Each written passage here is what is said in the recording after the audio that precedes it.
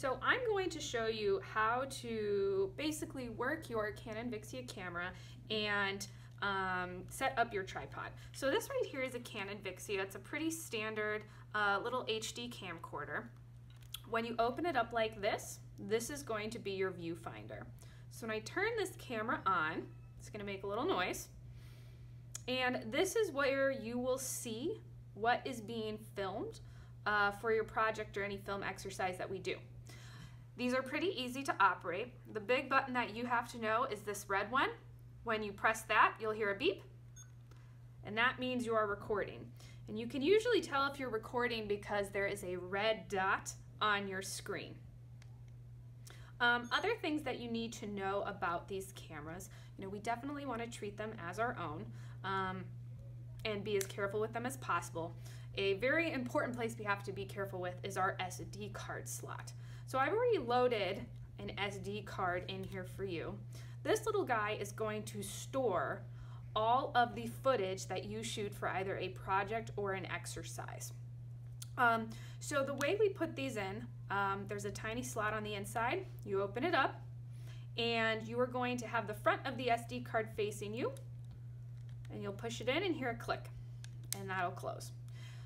If for any reason you can't get your SD card in, you never ever want to try to force it. It could damage the camera, it could damage the SD card, but luckily for today, everything is already preloaded in here for you, okay? The other buttons that you may want to know is right here where you see the little triangle. That's our playback button.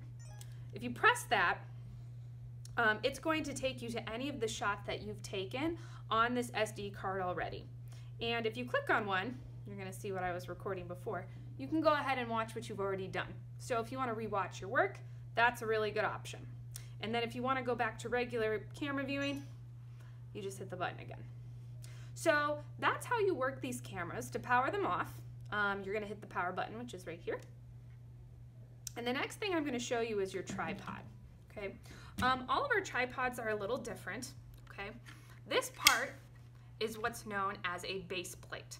It's the top part of your tripod, and you'll see right here that this guy actually comes off of the tripod.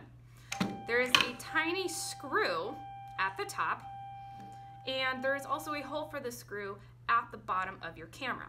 So when you're ready to put your camera on the tripod, what you'll do is line those two up and screw your camera on like that. You want to make sure it's nice and tight, but you want to be careful that it's not too tight. Again, like the SD card, you don't want to force it on because otherwise you could damage your camera. So once this base plate is on, what you'll do is you'll take your tripod, and there's a little lever right here that you'll pull open and then lock your camera in like that. So again, you pull this open to take it on and off, this little lever. Put your camera on and push it close to lock it. So that's how you put your tripod on. The other big parts of the camera that you may need to know in the tripod are the legs of our tripod. These extend so that you can get a nice wide shot or a shot from way up high.